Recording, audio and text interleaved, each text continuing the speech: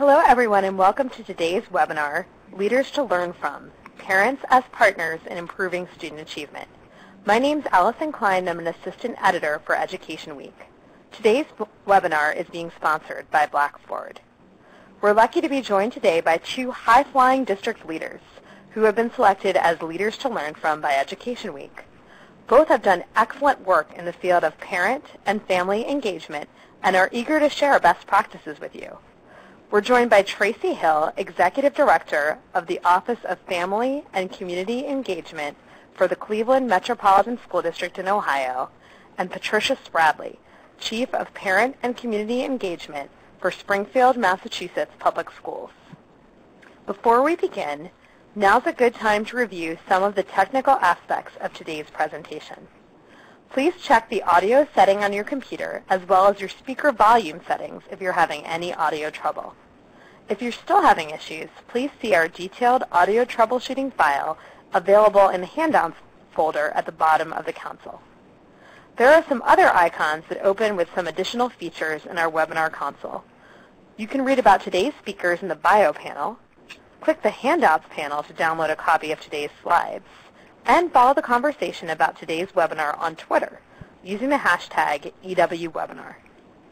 Finally, an on-demand archive of today's presentation will be available in the next 24 hours.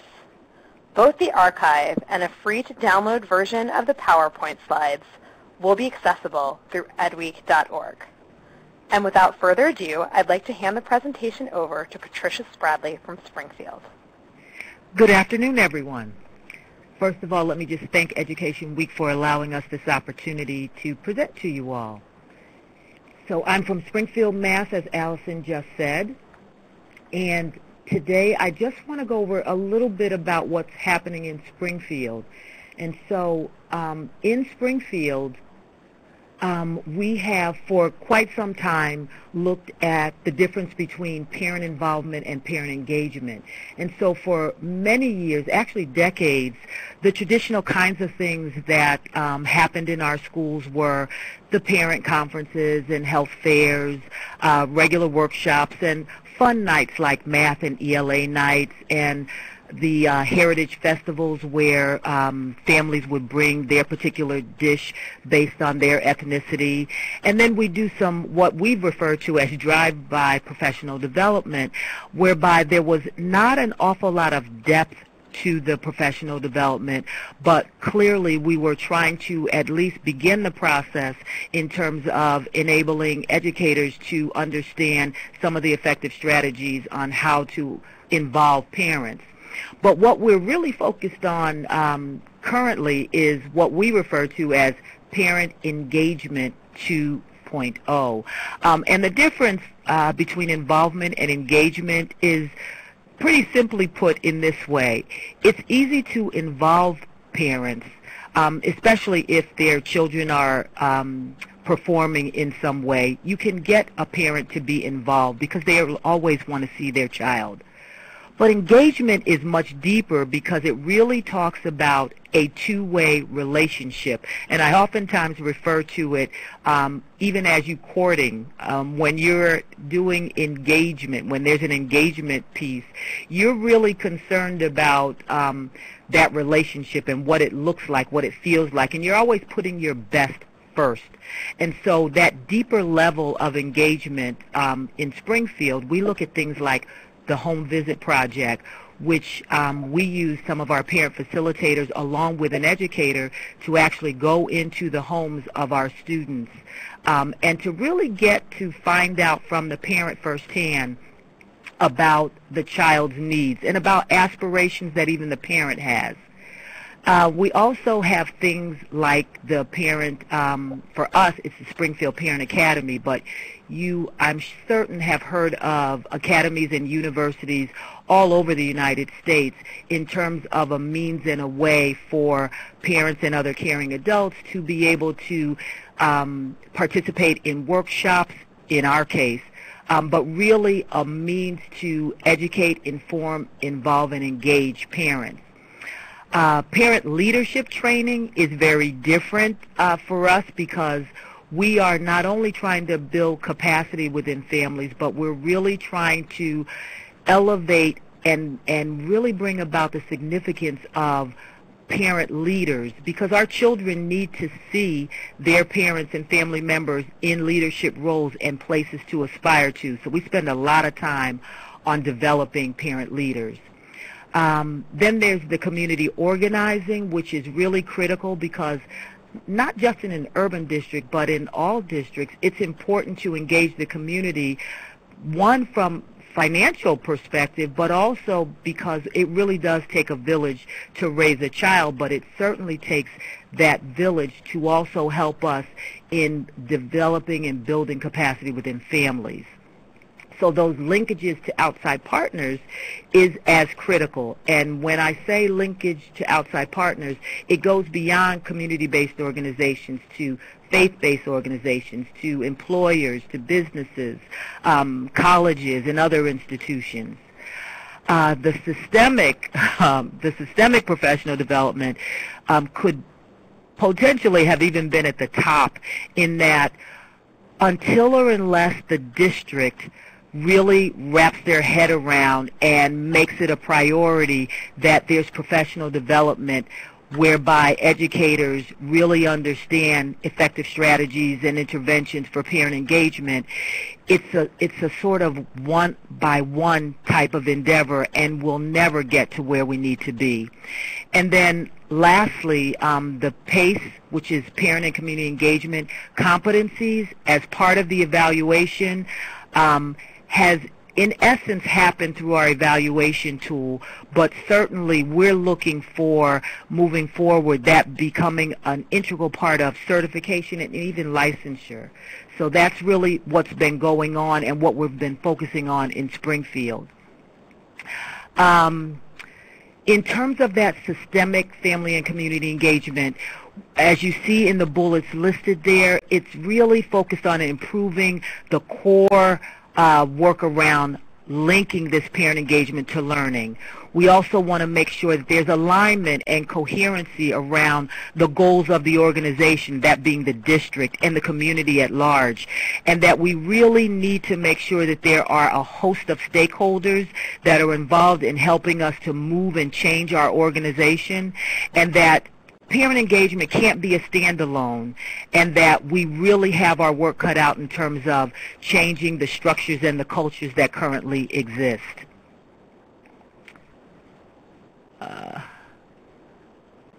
So the impact of the family and community engagement when we're talking about stakeholders and the support for learning, most of us have been made aware that when we have this kind of engagement, what we get are things like higher grades and test scores and improved and higher level programming.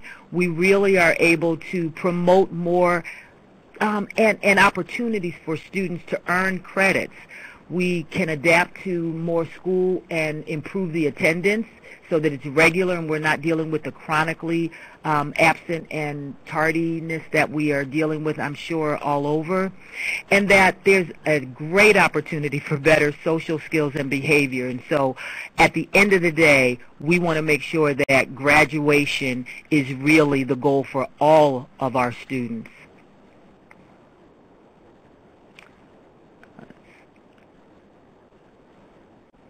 Now, for us, one of the game changers was really about the educator evaluation, and so there really wasn't anything that kind of fostered or even forced educators to really pay attention to parent engagement.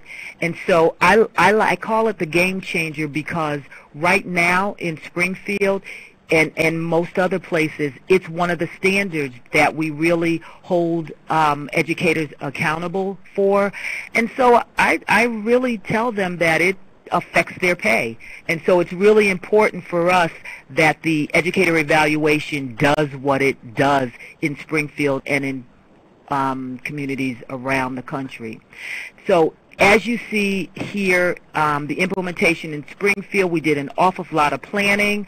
At the core of what we do is the professional development, but we really relied a lot on some existing things that were already there, like the PTA national standards, because for us, the Massachusetts fundamentals and those standards are I would say the competencies like all of the core academic areas have. So that's our Bible in essence. And then lastly, what I'd just like to say is that we're really fortunate to have some folks like the Karen Maps of the world who have helped us, along with Arnie Duncan, to really come up with the family engagement capacity building framework. That the form that you see up in front of you now is really the platform that I believe every district should really pay a lot of attention to in terms of what we currently deal with around the challenges, not only in urban districts but suburban and rural as well, but the kinds of policies and initiatives that we must focus on in terms of looking at building that kind of capacity around staff and families that's absolutely necessary.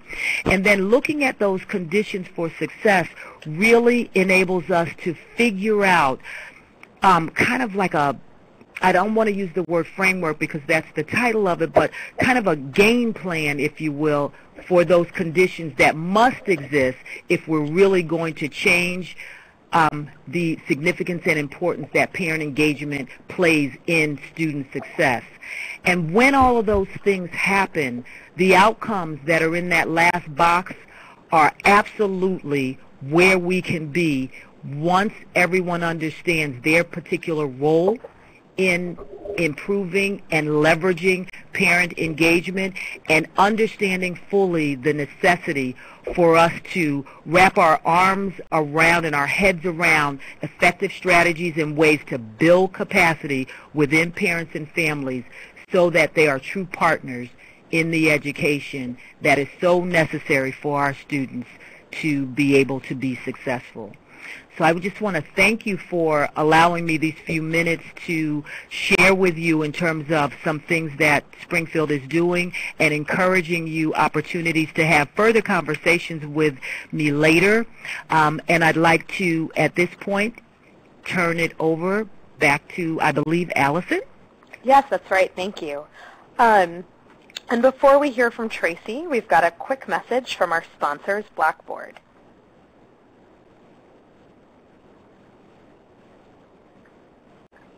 Thanks, Allison. I think many of you are probably wondering why is Blackboard a technology company sponsoring this webinar? And you can see here on the slide we've got our corporate mission and vision. Our vision is a world inspired to learn, and we see our purpose to reimagine education. And at Blackboard, what this means for us is that we're dedicated to supporting learners throughout their educational experiences. And we know that learning begins in K through 12, and that parent and community engagement is key to supporting success for both our students and our schools, and to building strong communities. And so today we'll talk a little bit later about specifically some of the ways that we support that, but proud to partner with EdWeek and to support these leaders who you see presenting to you today. Thank you. Thank you. And now I'd like to turn the presentation over to Tracy Hill from Cleveland.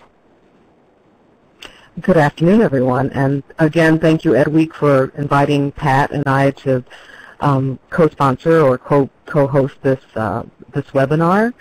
What I'm going to be looking at specifically in my portion is how do we really authentically engage parents as partners, and looking at some of the core values. When you think about family engagement and putting it into effective practice in a district, you really must think about what are people's core values for family engagement. You know, I work in, right now, Cleveland Metropolitan School District, which is a city that is on the verge of a renaissance. You know, we have a lot of great things going on in terms of the medical community and our sports teams, but also in terms of family engagement. in our district as part of a more comprehensive plan called the Cleveland Plan. As we think about educators actually authentically engaging parents in the different strategies that Pat described in her presentation, one of the things that we have to really stress is the change in terms of values. What do people really value in terms of family engagement, and why is it important? This comes from Karen Knapp's work.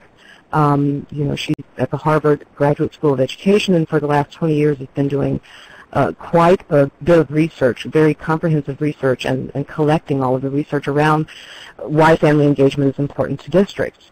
But at the core of it all is the values. What do we as educators value about family engagement and truly believe? So the first core value, of course, is that all parents have dreams for their children and want the best for them. Many of us on this webinar are parents, and when we think about the schools that our children go to, we want to be engaged at a level that really respects who we are and where we come from and the diversity of families, whether it be racial, economic, religious, or family composition. The second thing is that all parents have the capacity to support their children's learning.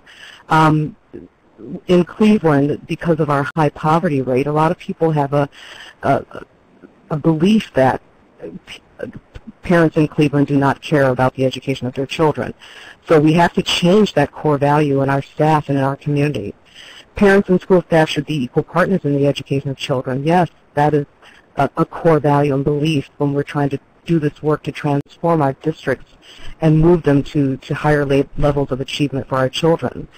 The responsibility for building these relationships between home and school rests mainly with school staff and leaders, because what we know is that when you look at having it from a top-down kind of strategy, it doesn't work. The leadership of the district can believe that the engaging families is important, but unless the school staff truly value that engagement, then we're not going to be able to move our schools forward. And that our community partners and stakeholders are valuable contributors to helping our students be prepared for the 21st century global economy. In Cleveland, as part of the Cleveland Plan, which is a reform strategy for our district, we identified 23 what we call investment schools to create community wraparound schools that utilize our community partners and agencies to support the learning of students in those schools and to help meet those families' needs at a very basic level.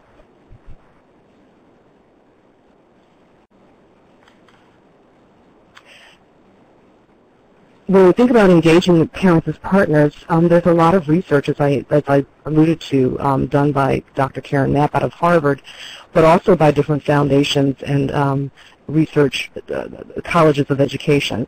The Flamboyant Foundation found that there's a lot of research that shows that students do better in school when their parents are engaged, and that educators only spend a very small amount of time with children.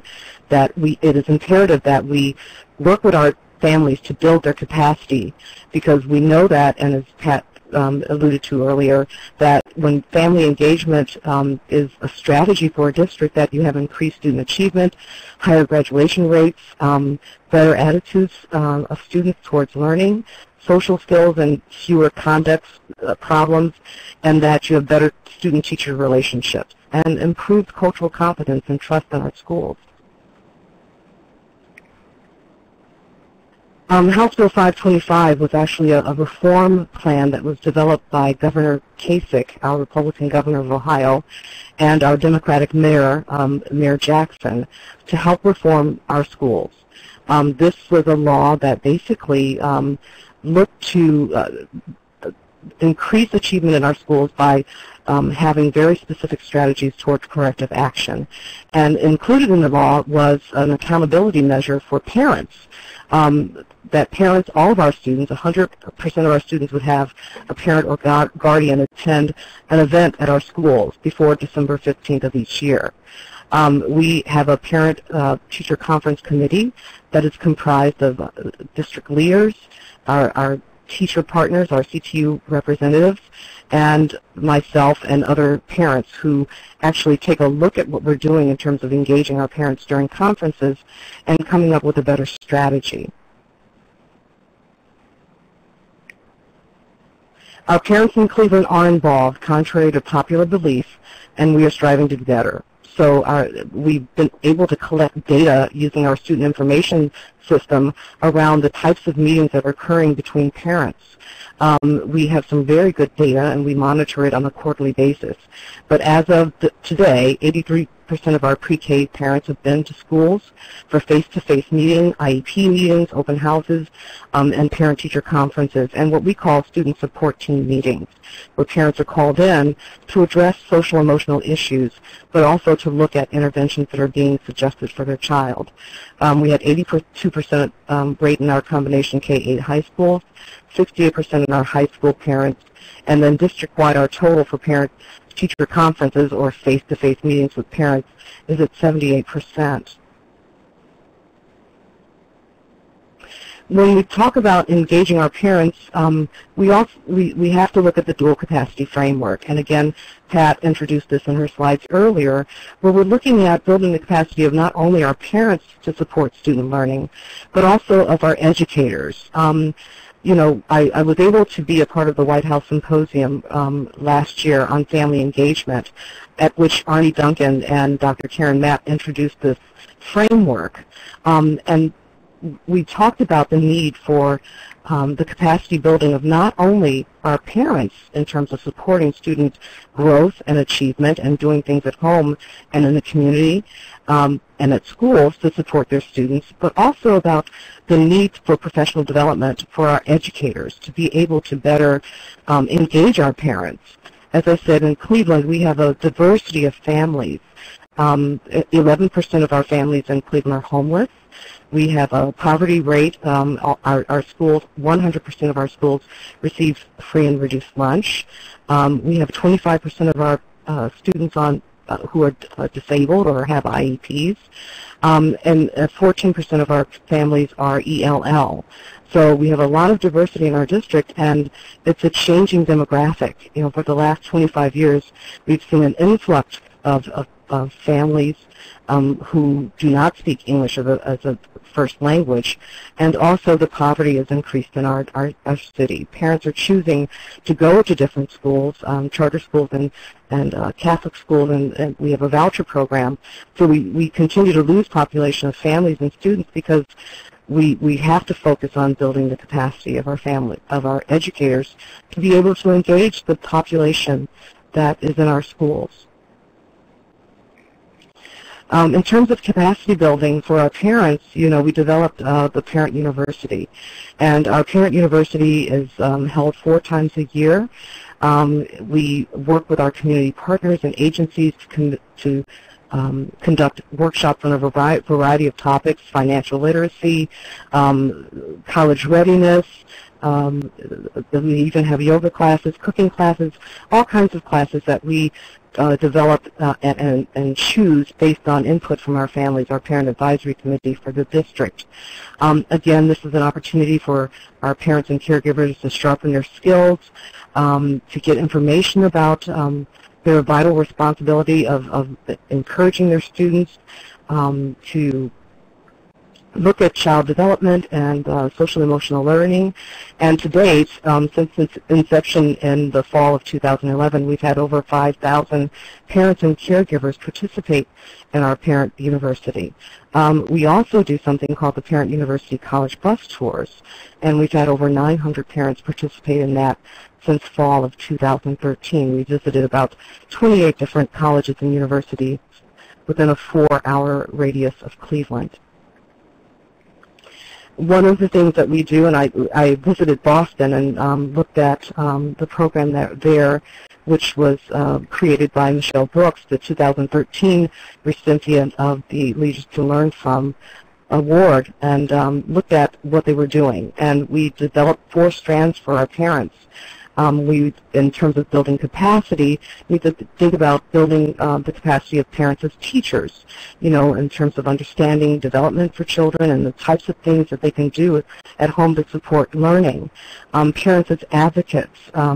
We are working with our parents to be able to advocate at a state and federal level in terms of the legislation that is being proposed for budgets at the state level in the biennial budget, and also at the federal level in terms of No Child Left Behind and Title I. Parents as learners, we provide workshops, like I said, for stress reduction, like yoga and cooking, and also programs and workshops on the latest in terms of the computer software and technology that we're using in the district to support our students' learning. And then more critically, parents as leaders. We meet with our parents on a monthly basis and provide workshops and work with them on developing their leadership abilities. We have 103 schools in Cleveland, so we have a diversity of parent organizations at each school. We have PTOs, we have parent advisory committees, and then we have an organization called the School Parent Organization. We are looking to re-implement PTA in our district, and again are just looking to develop the leadership capacity of our parents to not only work with the educators and advocate, but also to reach back and bring other parents into the fold as we continue to develop the plans to reform education in Cleveland. Again, our Parent University bus tours just provide an opportunity for our parents to experience college with their scholars. Many of the families in Cleveland, or students I should say, if they go to college, it will be their first, they will be the first in their families. When we developed these tours, we thought about, many times our high schools were taking the students to colleges to explore that opportunity, but neglecting or not offering that opportunity to parents. And we know that the research shows that for students who do not have parents who are actively involved in this process of selecting colleges and applications and completing the FAFSA in a timely fashion, that their likelihood of getting to college without that family support is lessened. So we developed this program to help parents and students have a vision for what that college experience would look like and also know the logistics of getting there.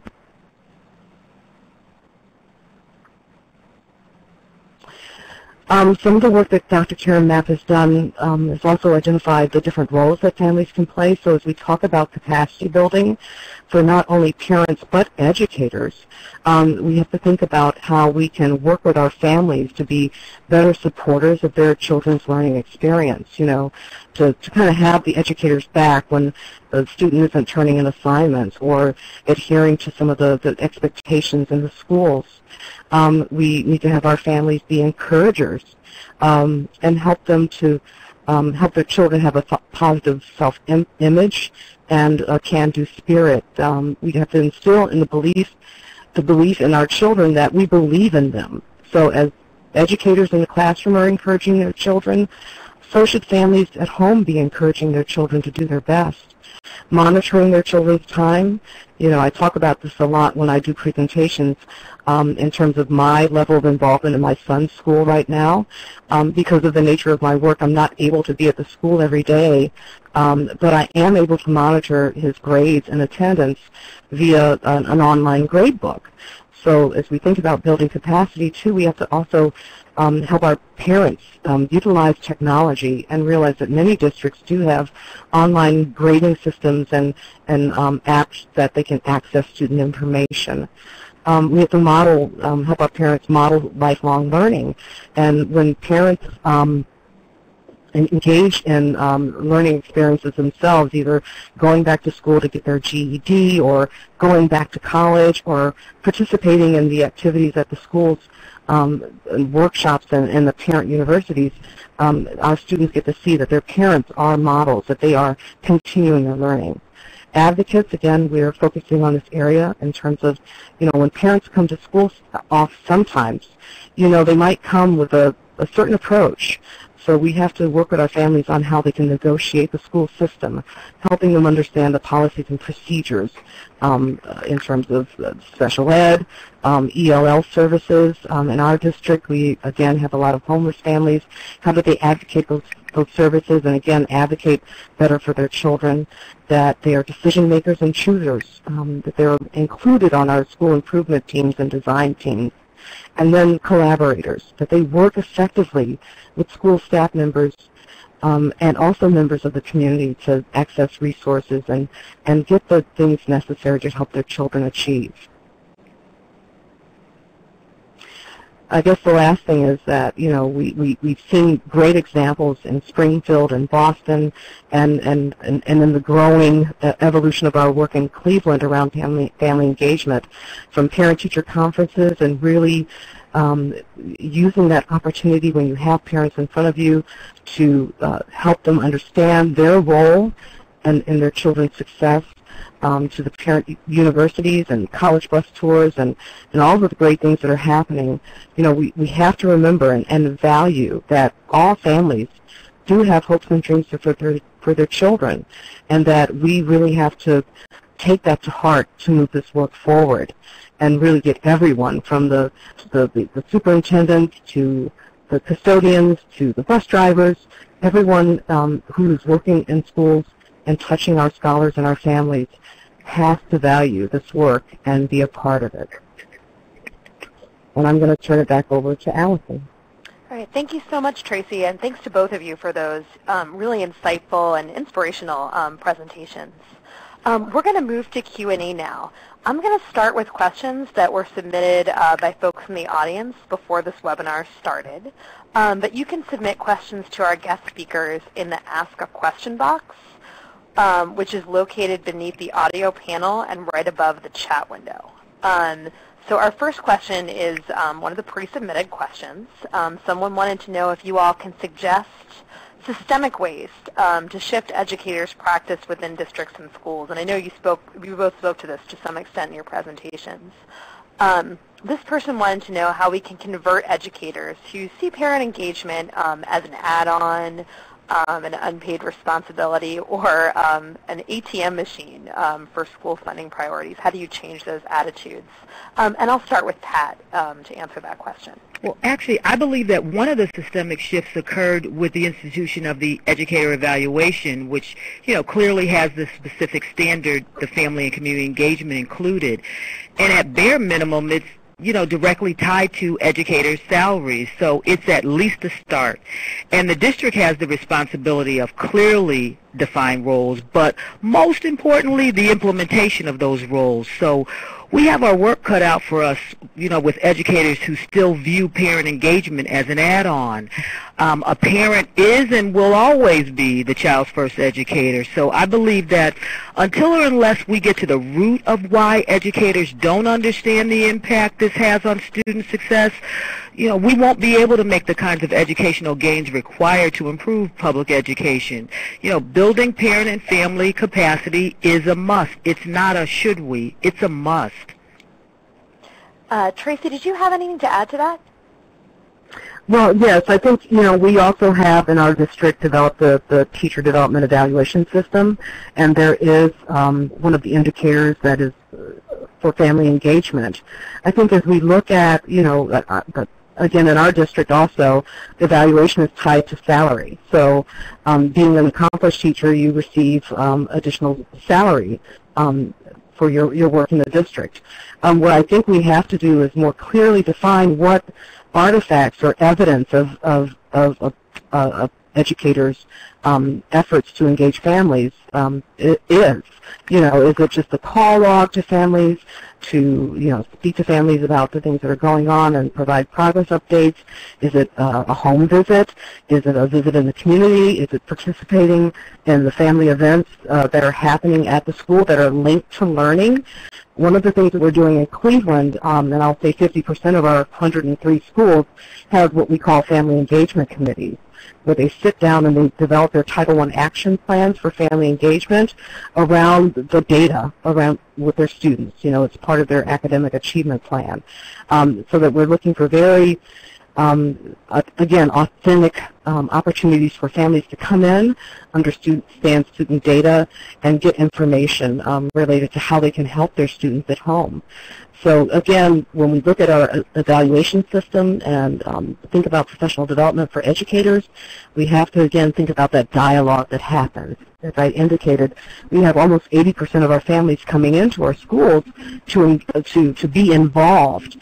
But what does that engagement look like? You know, what is the link to learning? What are parents and families walking away with? And what evidence of that can we use in terms of evaluating our teachers? And getting them to really think and value the power of parents. You know, our parents are their children's first teachers, and you know, our parents come in a variety of shades and sizes in terms of their capacity. So we have to think about every opportunity that we engage with our parents as an opportunity to put additional tools in their parenting toolkit. All right, thank you for that. And then here's just kind of a perennial question that we get dealing with student behavior. How do you work with parents to teach their children to behave in class? Well, I would first suggest considering sharing some of the same ways in which they get their own children, nieces or nephews, to behave. Additionally, I'd work with the parent to determine where the misbehavior is coming from. You know, when you do this, then you're better equipped to come up with effective strategies for addressing behavior. But I think all too often there are assumptions made about when a child is misbehaving. But I certainly would think that as an educator, there are strategies that you employ right now with your own children that I would highly suggest that you look at first. Tracy, do you want to add anything? Well, you know, my experience as a teacher, I worked in a day treatment facility for kids with emotional problems that were actually put out of public schools. And what I learned as an educator, and I was called a teacher counselor, was that nothing comes from nothing. When students are misbehaving or having issues in classrooms related to social skills and reacting or not reacting or not following directions, it's related to something. So you really have to work with the families to understand what might be going on. You might talk to the child about, you know, how they're reacting to things, and then work with families to think about alternative strategies. In Cleveland, we have our Humanware program, which actually provides teachers with tools to help students understand their behaviors. We use that stop, think strategy, you know, where it's called PASS, promoting alternative thinking strategies. So the behavioral learning is incorporated into the classroom because I think we've gotten away from, as educators, a belief that social emotional learning and academic learning go hand in hand. So how do we work with families to, you know, help them understand the rules of school and reinforce the needs for students to be ready to learn, but also to really work with our professional community around the need for integration for social emotional learning and academics.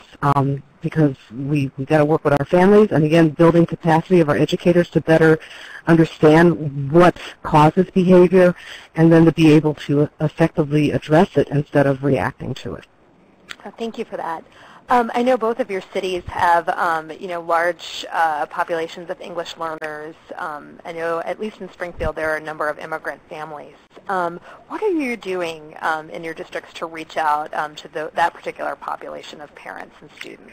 Well, we don't actually differentiate whether we're working with students with special ed needs or different ELL kinds of challenges, because quite frankly the same issues are prevalent for all of them. And so, you know, through SPOB we offer several of our courses in Spanish and other languages, and we conduct focus groups of parents who speak languages other than English, and we also are fortunate to have a very diverse PACE, our parent and community engagement team, and volunteers, and they actively work with us to implement our outreach plan. The outreach is usually what gets differentiated. But we also partner with a lot of different organizations like the Mass Migrant Education Program, the Office for Refugees and Immigrants, Jewish Community Center, Lutheran Community Center, and a host of others. But what we pride ourselves in is providing these free resources in collaborating with them that support and help us support families where English is not their first language. And I would encourage that these are the resources that you should look into, because quite frankly the resources, supports, and certainly the funding continues to be diminished, especially in public education. So we really have to do our due diligence around collaborating with those that we can partner with that have those resources that enables us to support our families. And there's a very diverse set of families that we're dealing with in urban settings. Tracy, did you have anything to add? Yeah, just as we have a department that works with our 11% homeless families in Cleveland, we also have our multicultural and multilingual department, which works with our community with several of our agencies like Esperanza to work to provide services to our families. Our multicultural school, Thomas Jefferson Newcomers Academy, was actually visited by representatives of the White House as a national model. We have an intake center for immigrant families, for homeless families. We have about 18 different languages that are spoken in the district. But the students who are immigrants or refugees come to this particular school so that they are immersed in the English language, and they receive testing at various points in their as they're going through the schools with the OTELA, which indicates what their language learning level is.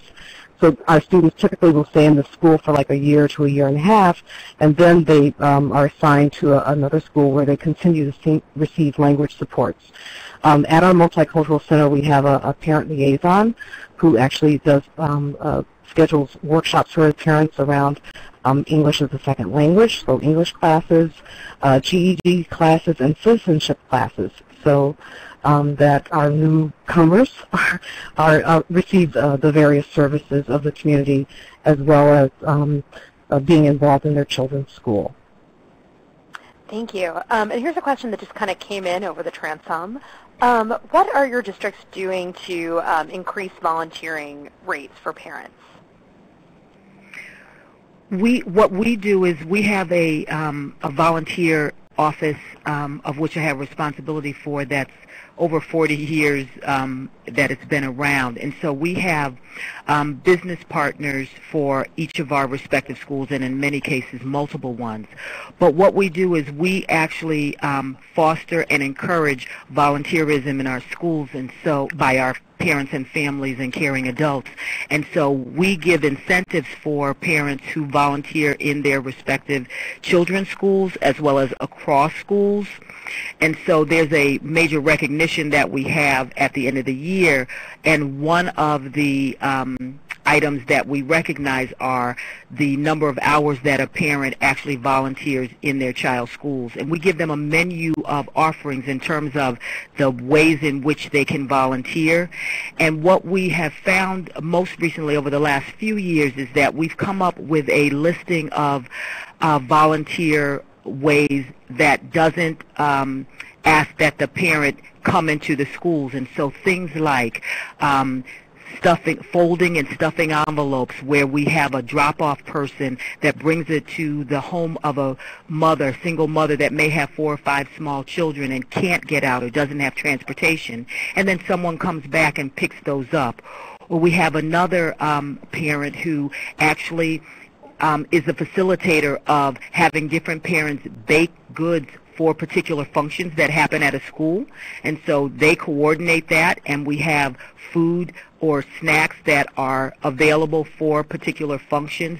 So we've been doing a lot more of meeting parents where they are as it relates to volunteerism, especially with some of the challenges that we're having with some of our parents passing the queries. So we've just been trying to get much more creative than in the past, instead of just merely inviting them in, because unfortunately some of our parents haven't been made to feel welcome coming into the schools, some of our schools, and we're working on that, as well as they just didn't have a positive experience themselves as a student in the district. And so we're just trying to be very careful to look at everything from every angle to fully engage our parents and families in volunteering. All right, thank you. Tracy? Actually, we have our volunteer recognition event at our Board of Education meeting this evening, so it's, it's kind of funny that you mentioned the timing is perfect. Yeah, so it's similar to what Pat said. We provide a lot of opportunities for our families, our parents, our caregivers. Our families are comprised of so many different, structures. We have grandparents in our district who are raising our students. We have foster parents, dads, brothers. So when we talk about families, we have to be inclusive of all the different types of families and structures out there. But again, we do a lot of volunteer opportunities in our district. We're working, we have community agencies and partners that come in and volunteer, but also getting our families to come in and having a very structured format for them so that they feel welcomed and valued at schools.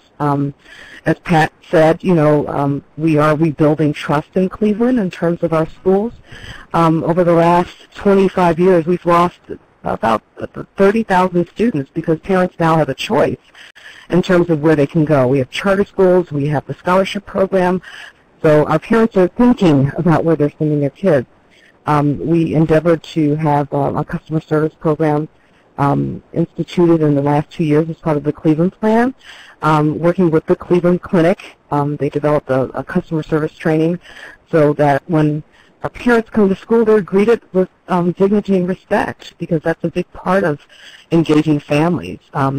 If families don't feel respected or valued when they come to schools, then they're not going to show up.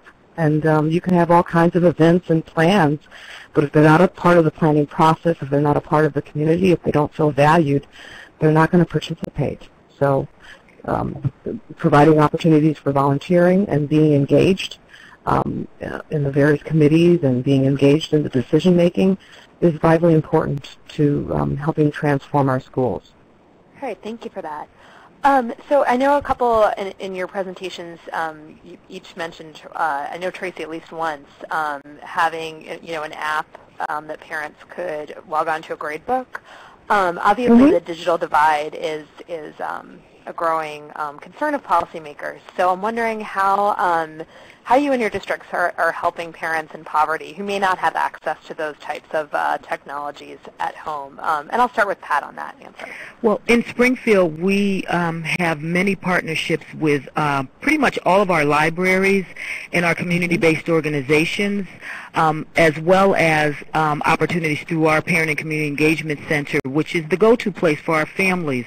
And so we recognize that there are some limitations, but we are fortunate, and I think most communities really are when you begin to do the research, whereby partnering is essential in terms of technology. And so we've even gone to getting some clearance around parents and texting things, because most of our families at least have phones, and even if they're month-by-month phones, we're able to communicate much more effectively, and we realize that both students and parents, and a lot of our younger single parents, communicate in that way through the phones. But I couldn't send more kudos out to our libraries, our community-based organizations, and most recently some of our churches, our faith-based organizations, have really stepped up to the plate to provide access to our parents. And most of those are the facilities that stay open beyond our school hours or beyond even some of our community schools. So that's been extremely helpful for us in Springfield. All right, thank you. Tracy? Yeah, we also have partnerships with our libraries, rec centers, recreation centers, and then several neighborhood houses that provide free access for parents. We also, with the public library, parents can go in and have access to all of the apps or software that are available for students in the schools. So just increasing awareness around that. When we talk about applications for smartphones, I think, when we think about communicating with our families and allowing them access to information, we are right now investigating apps for our student information system and an online grade book for district-wide usage where parents can go on and see attendance on real-time attendance, go in and see their child's standardized testing, and grades and assignments that are available. So we will be conducting some surveys and focus groups around what parents would like to see in that sort of an app. So, we're in the 21st century, and we have to use all of the mechanisms and platforms that we can with the technology that our families are familiar with. And again, that's those smartphones and iPhones and things like that, and develop apps so that they have easy access to their students' information. And thank you for saying that, Tracy, because in Springfield we also have what is referred to as our parent portal, and parents now have access to real time. And it's really been especially helpful in terms of some of the disciplinary concerns that we've had. So parents being able to see class by class at the high school level if their child, for example, was absent or had an incident, and it has really helped us to minimize the level of discipline and the expulsions and disciplines in the high and middle schools in particular. So that's been especially helpful. Well, thank you both for sharing those app ideas. So I know you both work in urban areas, but I know you're also experts in parent engagement. So do you have any tips for translating some of the strategies you've mentioned to a rural or suburban context? I don't mean to be redundant, but I just believe strongly that the actual strategies and interventions don't really vary whether you're talking an urban or a suburban or rural district. There are, for us in Springfield, we've come up with tiered interventions. So, and we look at that from both the school perspective as well as the parent perspective or groups of parents. And so, for example, we have 3 tiers. In our tier 1, all of our schools get the core engagement supports and strategies. So, things like access to the Springfield Parent Academy courses and those parent engagement 1.0 things that I mentioned during my earlier presentation, or, having minimally a part-time parent facilitator. But then there's those tier 2 where they get some interventions, and then there's tier 3 that's really intensive, more individual interventions, and we have fewer of our schools that get those. But we've taken that same approach with our families, and we meet them where they are, just like we meet students in the classroom where they are. So while we have a litany of strategies, and many of which are research-based strategies, it really depends on where that parent is. So a parent who, for example, has a GED versus a parent who has a master's degree, there are strategies and interventions that they may all need, but at different degrees and at different times, depending on what's going on for them, or even the fact that they may have kids over multiple grades. So it's really a more tiered approach than it is different for urban or rural. And then I'll just lastly say one of the differences I would suggest for the rural districts is that outreach. That's a bit more of a challenge in terms of transportation issues, and so that's why what we do a lot of is going to where they are. And so we, even through our Springfield Parent Academy, we go and deliver courses in apartment complexes in the community room where parents come down in their pajamas and rollers in their hair, and we subcontract with daycare providers so that they're having educational opportunities for the kids. Food is provided. We've removed all of the barriers around, I can't get there, I don't have a sitter, I have to feed my kids. All of those kinds of things, I think more of that probably needs to exist or must exist in the urban or rural areas, and primarily because of those transportation issues that exist. Tracy, do you want to add anything? Yeah, so when I agree 100% what Pat said in terms of the rural populations and going where people are, and again, we have to think about always, at the core of all of this work is relationships. So building those relationships and going and meeting people where they are, and one of the biggest things that I talk about is for educators not to place value judgments on our families because of who they are, where they are, or what their conditions might be. That when we think about this family engagement, wherever you are, rural, suburban, urban, you just really have to have at the core a belief that all families want the best for their children. When we think about our strategies, they have to be very specific to the people, the communities that we're serving. There really has to be an analysis of the culture, of the history, of the challenges. You have to look at the businesses, what's going on in that community, and who the partners are in terms of your libraries and rec centers and your governmental agencies, who can support the work. And getting them, we can't do this by ourselves. Schools cannot raise student achievement and create the global citizens that we need by ourselves. It really is a community effort. I hate to, coin a phrase, but it takes a village.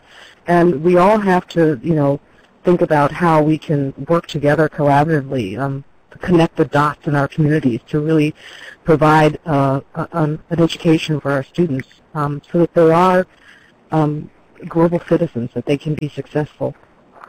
So I'm going to ask one last question. We just have about a minute or so left for you to answer. I guess this is sort of a lightning round question. But how do your districts define and measure parent engagement? I know that's a broad one, but if you can take it quickly, that would be great. Okay, I'll try to be as quick as I can. I think like strong parent engagement in Springfield is, having those authentic relationships, ones whereby you're able to have those difficult conversations because you've had several of the positive ones that preceded it. That real strong parent engagement is making sure that communication to families are in family-friendly language so that we can fully engage in coming up with solutions. I think strong parent engagement is when families not only know but believe that if they need support or resources, that they have a safe place to go to and caring people that are going to listen to how they can help. I think parent engagement is when parents are established with parents at the table at the inception. Those partnerships, when they're being created, they don't wait and use parents as an afterthought. And lastly, I think strong, real parent engagement is when there is strategic, intentional focus devoted on building capacity for parents to be real partners in their children's education. And lightning round to you, Tracy. And that capacity building has to be at both sides. Family engagement is a two-way street. It's our families and it's educators. And we're going all in the same direction. We all want the same thing. We want our students to be successful. We want to provide them with the opportunities that will help them move forward. And we have to respect each other because we're on the same street. We're on the same path. We might be on two different sides of the road as parents and educators, but we're all heading in the right direction. And how do we bridge whatever gaps there are in understanding that? How do we instill the importance of this work to the people who are in the front lines? And how do we get our partners and our communities to really circle around this work? Because when we think about it, if our educational systems and our schools aren't successful, then we as a nation will not be successful. And we need to reach back and get our families and get them on board. They can't be sitting on the sidelines while the game is going on. They have to be a part of the play calling. They have to be a part of the practice. And we have to, all of us, work on building our capacity to make true partnerships work. All right, thank you for that. And now we've got another quick message from our sponsor, Blackboard. Thanks, Allison. And thank you to our presenters today. All that was fantastic. And as I mentioned before, Blackboard sees parenting community engagement as key to driving success for both our students and our schools. And one of the things I've heard both of our presenters talk a little bit about today is the importance of building two-way relationships and of opening those two-way communication channels. And when we talk about that and what that looks like, there we go. How do we do that, and how can technology help us support that goal? And Blackboard last year actually went out and conducted a national survey of K-12 parents regarding their technology usage and preferences, among other issues. When we asked them how they wanted to stay informed and involved with their child's education, we got the 5 items you see here were their top 5 responses. And I think when you look at these things like email, websites, texting, mobile, parent portal, all of which we've heard mentioned today, it's important to see that these are all part of a broader communication strategy and need to be considered for a fully holistic communication strategy. And so we at Blackboard have spent a lot of time figuring out how we can better support these efforts and how we can better support a holistic communication strategy. So, we mentioned in our survey, we know that parents want to be informed and want to be involved, and we know how they want to be communicated with.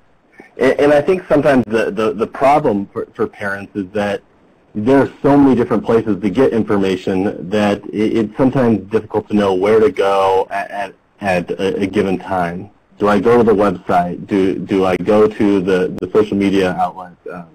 Do I wait for a communication from the district? Do I check my email? And so what we're seeing is that the gap between what parents expect and how schools are communicating, there's a gap. And just to share a quick anecdote, we actually had an employee who went and looked at all different places that he as a parent needed to go to find his children's information at their district. And what he found was there was over 500 different places at the district that parents needed to be aware of, which is just, obviously as a parent, that's just impossible to keep track of. And so at Blackboard, our solution is designed to help districts streamline their communications by bringing together all of those different communication tools under a single umbrella, to all working towards a common goal in an integrated fashion.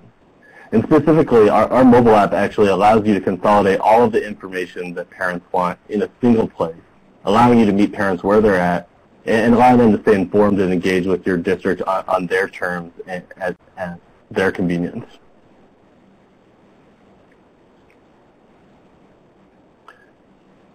And so, back to that question, why Blackboard and how do we do it? Well, I can tell you there are many providers out there. You're probably familiar with many of them. But there's really no one else that's as uniquely positioned as Blackboard to present an end-to-end communication solution. And what this means is you don't have to piecemeal and go to 2, 3, 4 different providers to help you deliver your communication strategy.